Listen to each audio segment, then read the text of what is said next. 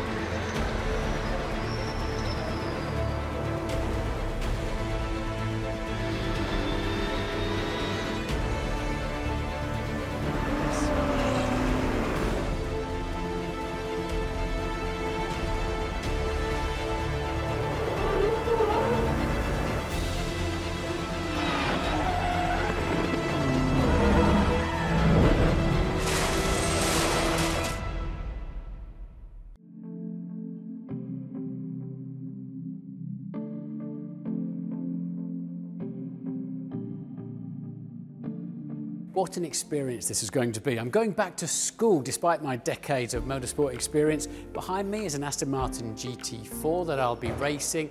But first off, I have to go into a classroom and then out on track behind an instructor. I've got to do a total of 18 laps. I mustn't break any of the regulations, make any mistakes, and then I'll get a permit to go racing.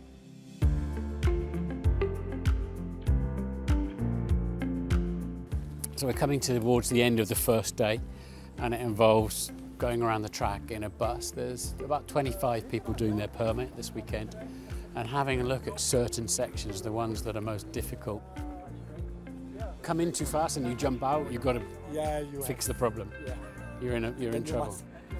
As you can see, wherever you look, there's a chance to smash the car up.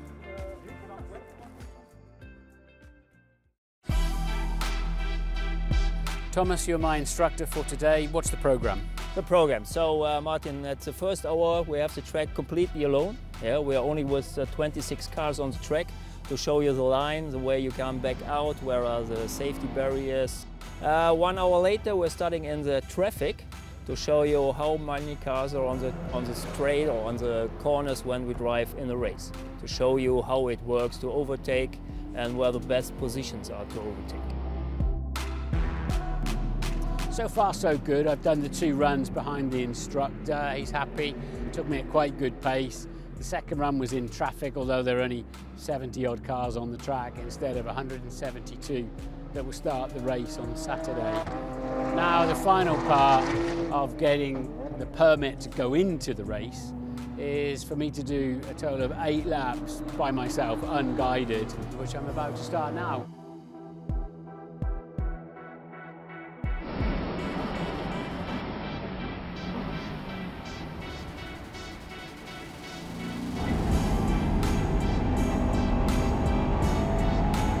Laps completed, I fulfilled all the criteria, so I should get my certificate now.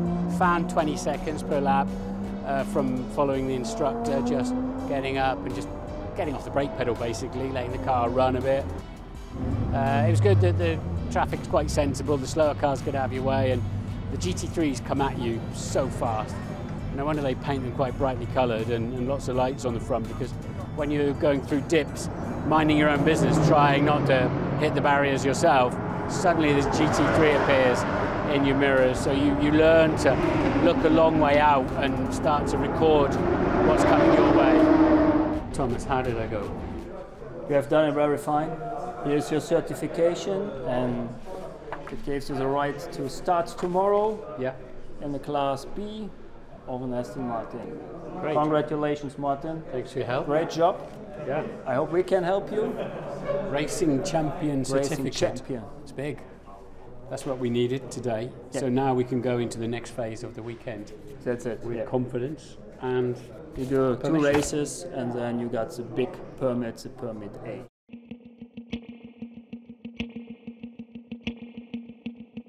It's race day here, VLN 1 at the old Nurburgring, the Nordschleife. Over 170 cars in the race. It's foggy at the moment, but the F1 boys would love this. Practice and qualifying are one and the same thing. It's a one-day event, so you just got to get on with it. We've got 2 flying laps each, and that's it. Park the car and get ready for the race itself. I guess that was my first real VLN lap. Everything's been compressed in time-wise because of the fog, so we've just got 1 flying lap for practice and qualifying combined. Oh my goodness, there's cars in the wall, there's one car upside down off the track, security vehicles, breakdown trucks. I've never seen so many incidents. I'm not sure I've ever seen that many incidents in one race, let alone 1 lap of a circuit. I know it's a very long lap, but so that was a fairly amazing welcome to the world of VLN, and what I'm expecting a lot more of this afternoon. I mean, at the end of the day, there are 172 cars out there. Everything from works drivers in works GT3 cars to hobby racers in whatever, run what you brung kind of thing. I guess that's the charm of it. It's certainly the challenge of it.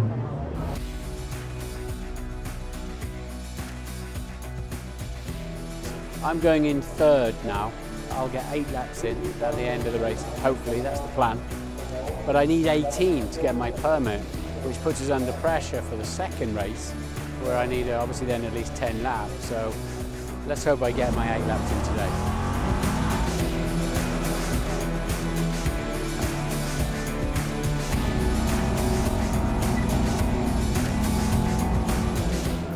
Well, mission accomplished. What a drama over 2 days that was. I got the certificate, crazy. This morning in qualifying was just mad. The race, a little bit less crazy. I found myself some time to get a bit of a rhythm going. Brilliant, absolutely loved it. I've learned so much in the last 2 days.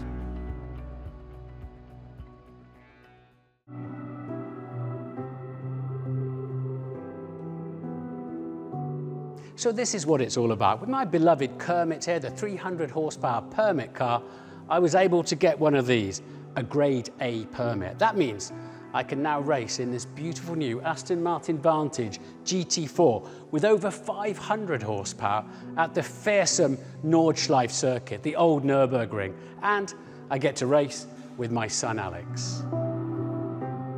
So we'll just run through the controls of the new car. Top right, you've got your master switch. If you flick that over to P2, we've got P1 and P2. P1, your oil pumps will turn over and allow you to get oil pressure up, and then P2, the fuel pumps will run and the car will fire. Shift up and down, are these indicators? Yep, that's your indicators left and right.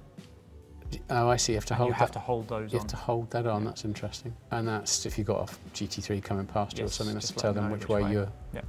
I didn't do that before, because they seem to decide they're going to come past you one way or the other anyway. Yeah, I mean, this car's a whole different league in speed differential, so I mean, GT3s, you'll be working a bit more with them because you're similar speed to them on a lot of sections. So Kesselchen and the longer sections, you'll be very similar in speed to a GT3. So you can sort of say, look, I'm going to move this way and come off the throttle a little bit and work with them a bit more, whereas the old one was like, by the time you'd seen them, they were gone kind of thing. So this is a minute a lap faster from what I can work out. This is a radar system that's in this car, which is pretty cool. This will actually show you where a car's coming, and it will, depending on the speed differential of the car behind, will give you a different coloured arrow. Right. So if the speed differential is really big, it will change colour and it will flash. So it will say, look, there's a car coming to your right hand side, you need to be aware of that. Yeah. And it will have an arrow above it, and it's very accurate. You'll actually see, it will pick up apart individual cars. So if you've got 2 or 3 cars behind you, it will notice the GT3 and tell you, look, the GT3 is coming in really quick. Oh, wow. So it's really, really advantageous to have that, and you just keep your eye on that at all times. When do you get a chance to look at the track? with all of this lot going on in front of you. So that's instead of your rear view mirror, that's really a super complex rear view mirror. Yes. So we have found that we tried a traditional rear view mirror, but this system was so effective that it was just unnecessary. Okay. It's harder to try and focus on the rear view mirror and pick anything out when this is actually telling you exactly what's there. And you've still got your door mirrors anyway, haven't you? Still have your door mirrors. Yeah. So it's not like you're working only on that. Yeah.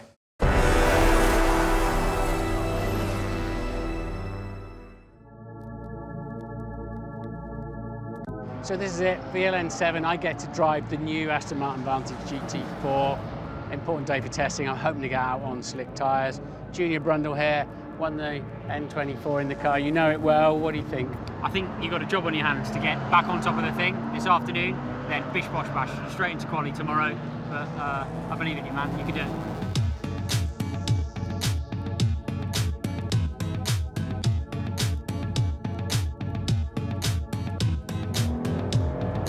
So this is it, the old Nordschleife. The first corner on that. And we head down the hill towards Hatzenbach. So I really got to take it sensible on this first lap and find my way with this car. I'm already feeling that it's, you know, nicely balanced. Oh, it's a proper little racing car, it's good. Plenty of torque.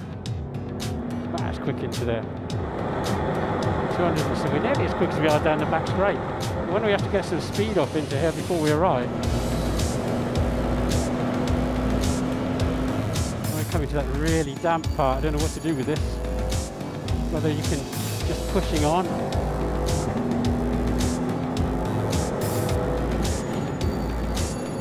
He doesn't really let me go. He's indicating, but he's not letting me go.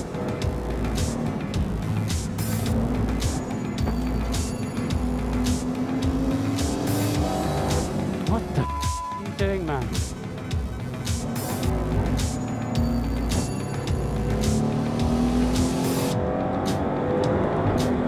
Man, this guy's can't drive. Drop her in, the sun shining down the track, can't really see the entrance to the carousel, but this looks okay.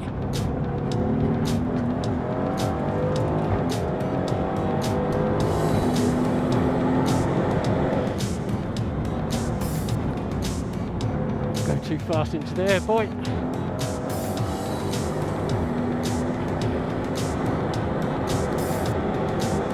Front garden, little jump off the brakes. Double apex right. Flat left.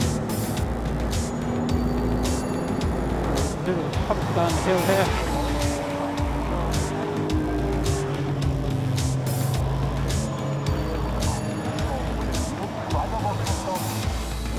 Wandering around a bit in there.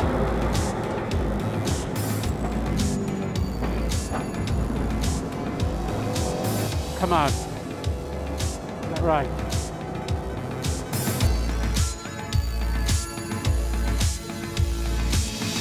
Scrappy. Too aggressive, too just finding my way. It was right. The one thing that's slightly strange is the crates where you jump. There's 2 or 3 places where you're going through quite a fast loaded corner, and there's a jump, and the car goes up and takes a step and comes down.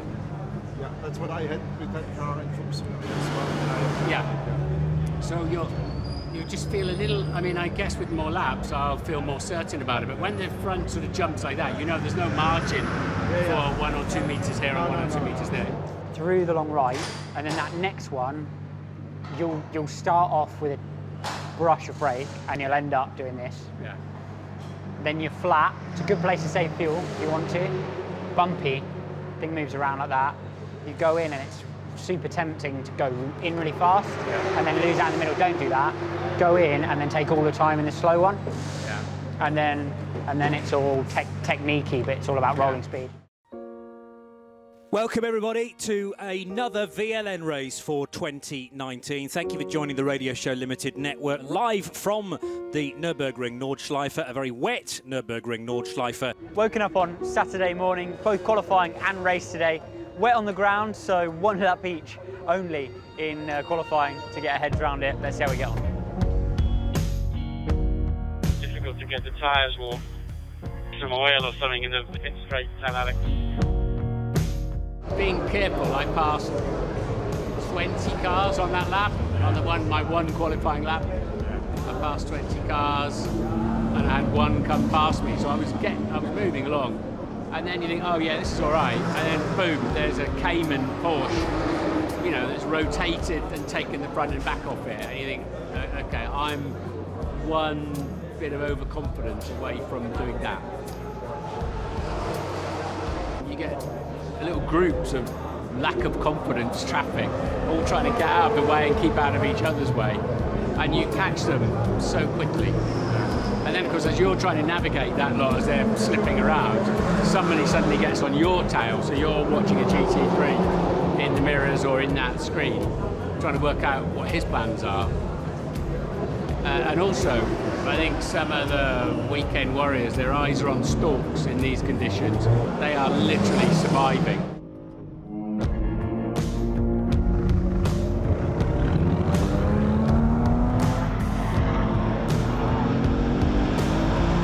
How was that? 10:15, 10:15. Starting to rain again now, starting to rain. In terms of position, we are still P2, or? The moment we are on P1, but it looks like the Merc is also on the track.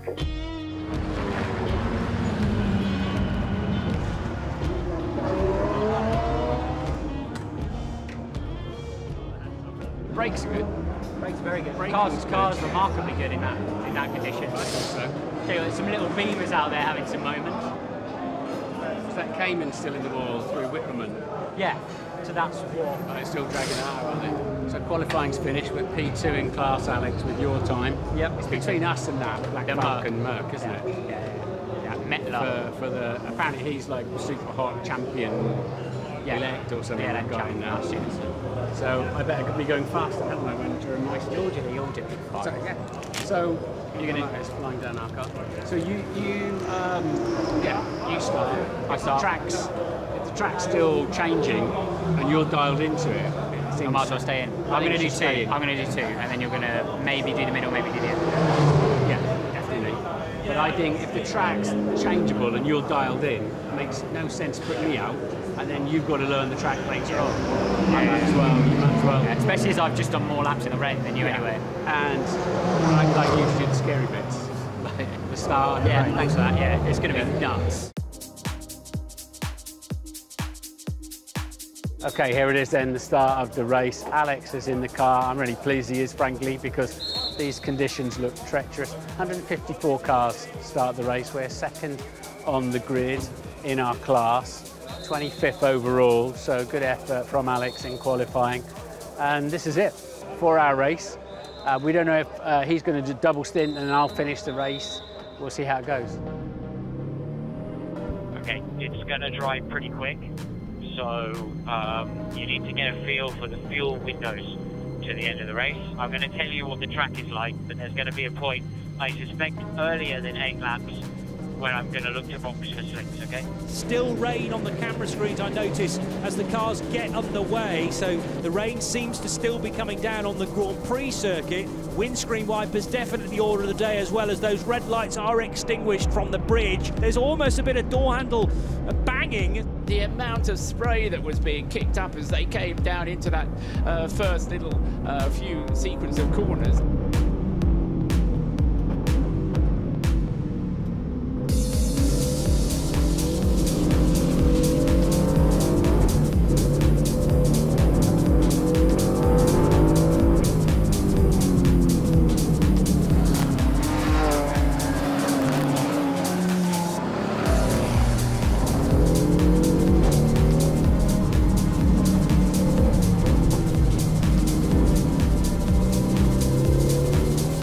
Last lap you have been faster than the Merc, and 6 seconds faster than the BMW. Alex Brundle reaching the end of the main straight, deliberately going deep into the first corner, again to pick out the wetter portions of the track. And it is second in the SP8T class, hunting down Yannick Mettler's Mercedes AMG GT4. Raining in the low rain here. Ideal tyre is intermediate. Okay, copy.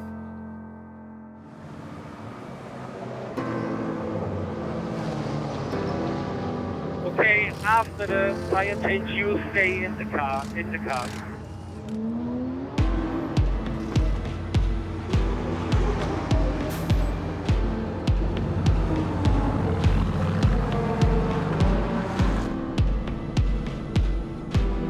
Copy that. The lap times are nearly perfect.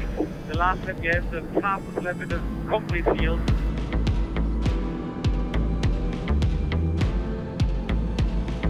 Aston Martin heading onto the Dottinger Höhe is still Alex Brundle for the AMR Performance Centre in the Vantage AMR GT4. This car now leading SP8T. We're losing massive time this lap.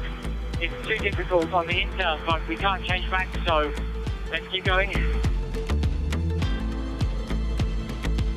Just coming up to half distance, Alex is out on track. We went to cut slicks, which gained us a lot of time. We're 15th overall now and first in class, but then it rained like crazy. They've elected to stay out at the moment. It must be so slippery out there. I'm in next.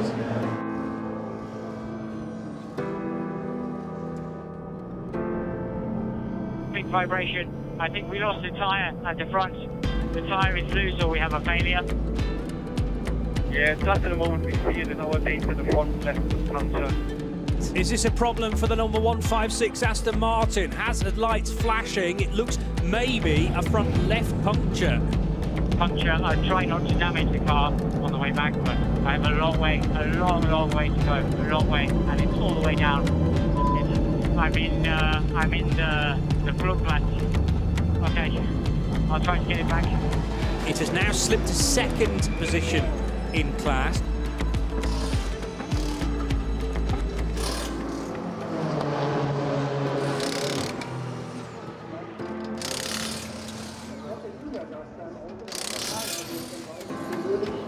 No aquaplaning, but it's wet everywhere.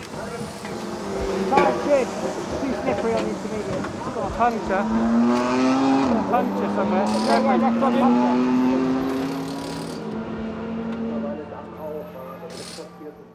Well, what happened is we boxed and then I put it on inters, and then for like a brief window there we were rapid versus everybody else on the wet. Then it rained again. I'm struggling. It's one of the hardest things I've ever done in a race car to try and hold on to it.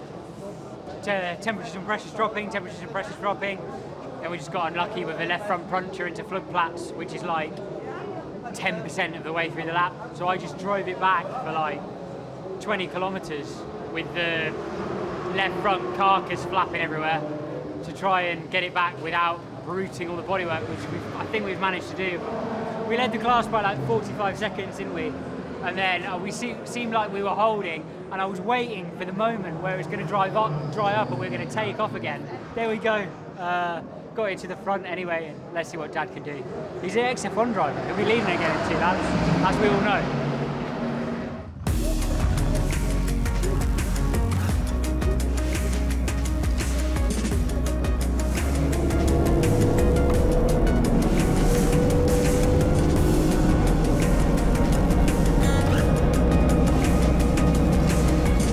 sim, that's left time one. Perfect. We are the fastest in our class in a moment. Perfect.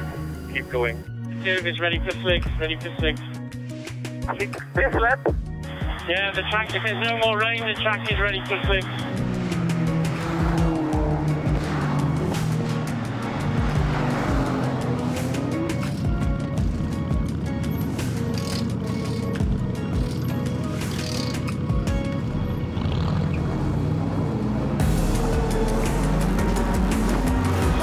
Well done, everybody. That was great. That was absolutely perfect. Well done. We are second in class and second in class.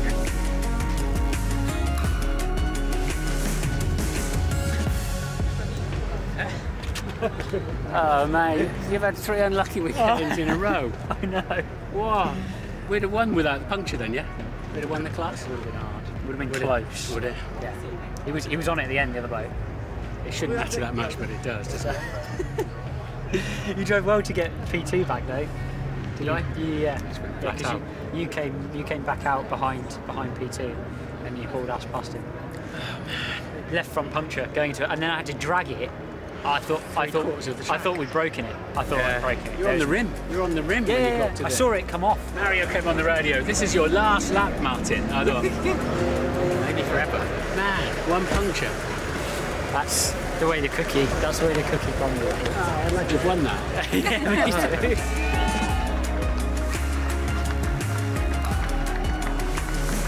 Well done, son. Another trophy for the cabinet. Well, we got a couple of trophies, Al, for our blood, sweat and tears and a few scary moments out there. Yeah, well, from 0 to trophy holder at the Nordschleife is a pretty good effort, mate, I have to say. And yeah, it would have been nice to get the win, but it wasn't for us today. And it's second place just proves it's hard. The car and the team were brilliant though, weren't they? The car was faultless and the pit stops were good. Just a silly puncture. Got super unlucky with that puncture, but to be honest, I mean, we can only really be happy with that. And carrying on my adventures here, and hopefully you'll come back and do a bit more. I think I have to come back. Yeah. I've really enjoyed it. I mean, I did it for fun, but it's ended up being something really Just special. for that smile you had on your face when you got out in Parc Ferme, I think you should come back. Yeah. I was thinking about Mario on the radio, like, this is your last lap, Martin. I'm like, it might just be, actually. And I think you know it's not. I've got to do something else, somewhere. Yeah. It's good. Anyway. There you go. There we go. Carry the pot. Wonderful experience. Sky Sports F1. Feel it all.